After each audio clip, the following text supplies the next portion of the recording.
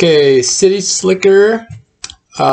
Intro is bass essentially, with Justin doing some I think cymbal swells and stuff, and you'll have to kind of practice it. It's always a little bit weird kind of coming in on the first beat, but there's a drum fill that Justin will do, I think just like the last beat of the intro, and then doom doom doom, and then you come in, and the A part I always use the phaser, and then I'm playing basically these small chord shapes. So the A minor I'm playing in this shape, you know, top string 8th fret, 3rd string 9th fret, 2nd string 10th fret, the D minor shape up here, down here. So I strum it, and then it's hitting the 1st string and then the 3rd string. So it's right, strum, 1st string, 3rd string, and then that same pattern you play. I play it with the F here, F major, which is just like the D major shape here, right? So like 5th string, 6th string, 5th string, that F. Same thing, strum it, top string, 3rd string. So it's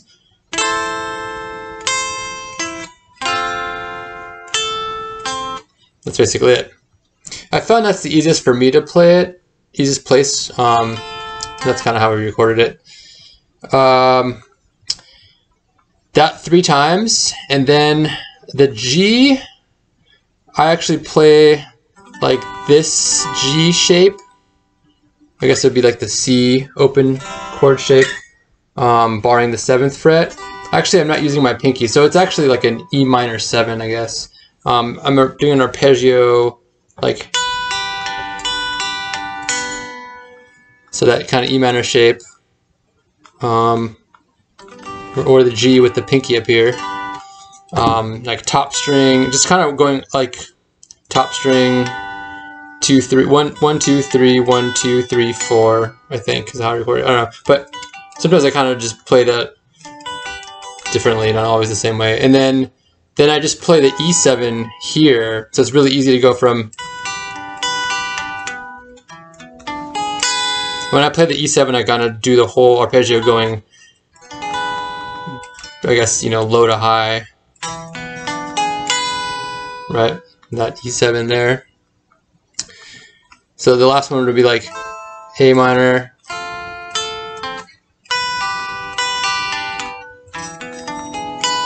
right?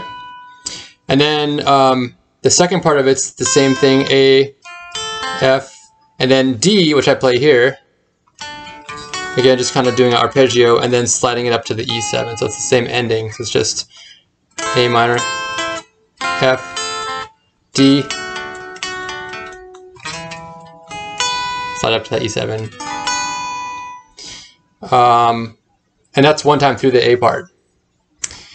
And then the B, so then I turn off the phaser for the B part.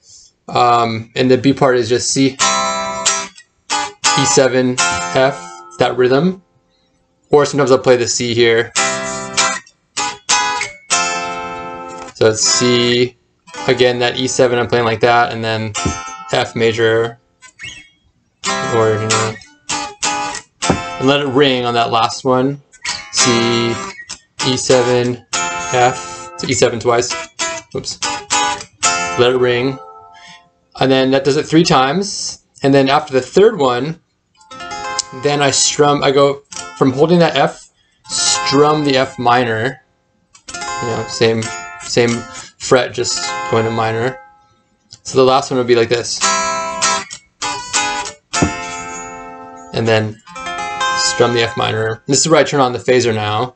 And then the riff that everyone plays is just the F minor, kind of arpeggio, or I guess F minor scale. It's 8th fret, 9th on the 2nd string, 8th on the 2nd string, 10th on the 3rd string. It's kind of walking down the F minor scale. And that then goes easily back into the A, right? So it's like your fingers are already right there for the A minor, so works pretty easily. That's pretty much it. It does that 3 times. For so long, I would always think there was 2, like A, B, A, B, and then I would go into the C part, and it just took me forever to realize we're doing it 3 times. So it always fucks me up, but that's why I put down here 1, 2, 3. So there's 3 of those things. It's pretty long, kind of like with that. Just seems like it should go sooner, but it's the way it is. It's kind of a lot of lyrics. And then I think on the recording, on the 3rd one, I just did something different, just mentally to kind of know that it was then coming up to the C part. So instead of doing the D and the E7 here on the 3rd A part, I think I just did it the D and the E here, like kind of just playing the top strings of like the 10th and 12th fret. So you might hear that in the recording.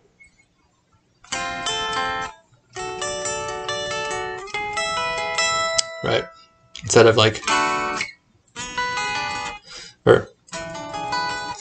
okay, so anyways, minor detail. And then, yeah, after that 3rd B part, when you do the, I kind of sometimes do that because it doesn't go into the A part, it goes into the C part, which is kind of a breakdown. So we'll kind of do that, and then it's similar to the intro. It's like a bass. Alex does his bass thing, something like that, I think. Oh, on the intro and also this part, if you want to kind of play some atmospheric stuff, it's usually just like A and F, basically. I just maybe play some top strings like A and F, and sometimes I'll hold like the delay on, so it just kind of does this like continuous delay, real soft. You know, you can definitely kind of mess around with those parts where you're adding some ambient kind of cool noises. In the recording, there's obviously like some synth and stuff going on. So then it's like the same kind of thing as the intro with the bass and like cymbals and stuff, and then Justin will do a drum fill, and then the C part it speeds up, and then I actually keep the phaser on for this part as well, and I just play kind of bar chords like A minor, C,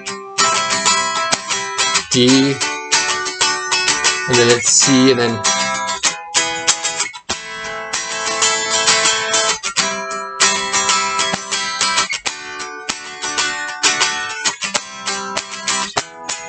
so that last one's just C, and then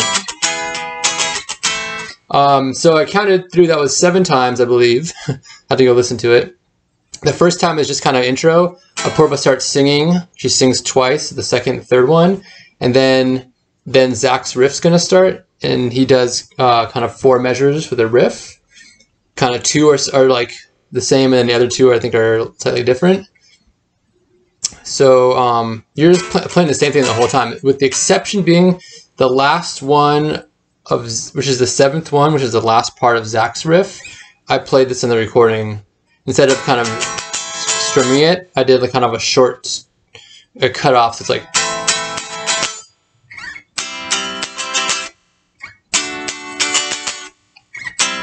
and then it slows down. So I should mention there's a slowdown on that last 7th one, and I'm doing these kind of like cut off chords. So it's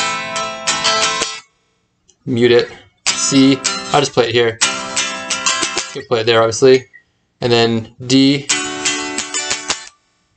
and then it's the C to E part where it slows down. So you kind of want to either whatever way you hit the E, just that's where it's like going to really draw out, and then it goes into this really slow portion with the same chord progression, and I play that just with the open chords.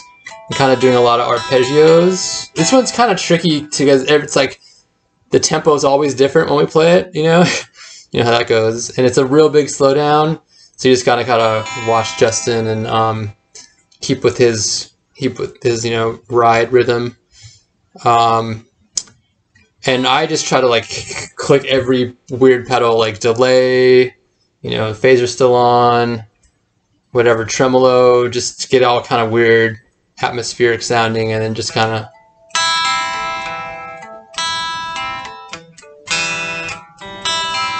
C, you know, and then D, C, E, and then I think it does that twice, so it does it again real slow, just kind of be all spacey and like effects driven, and yeah, definitely a cool ending. And then it just will like end. I think there's a